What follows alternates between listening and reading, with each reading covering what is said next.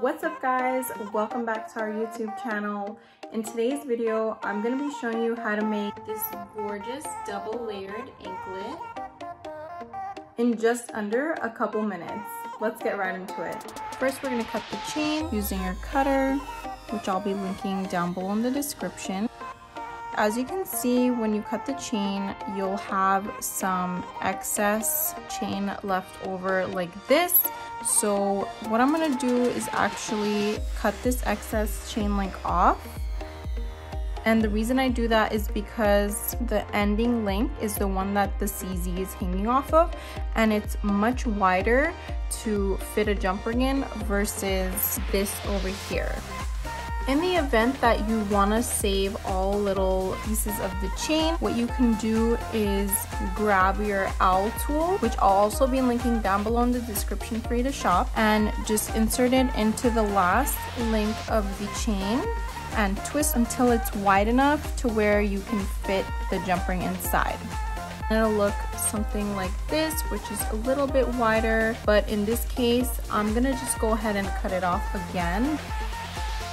This link is going to be so much easier to work with. I went ahead and measured how I want the chain to sit on my leg. This is where I'm going to be cutting the chain. So grab your cutter and cut that second layer off, and it should look something like this. Grab your jump rings, use your set of pliers to open them up, and attach both ends of the link onto the jump ring.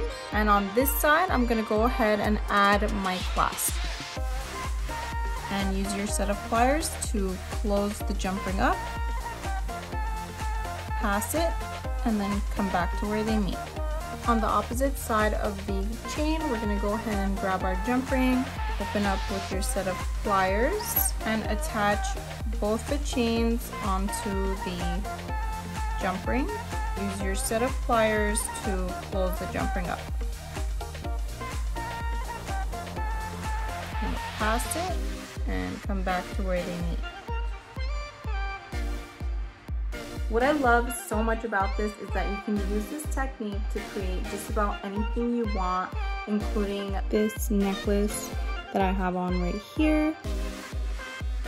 And you can even use it to create belly chains or body chains, a bracelet, or you can use this method by creating this same style with a different type of chain. If you have a more formal event and you're wearing curved heels, you can totally pair it for something like this as well. If you haven't already subscribed to our channel, be sure to hit that subscribe button so you don't miss out on our weekly new jewelry inspo tutorials to help you get inspired on what you want to create next. All the products that I use in this video are going to be linked down below in the description, so you can actually click the link and it'll redirect you to our website where you can shop that exact item to create this look.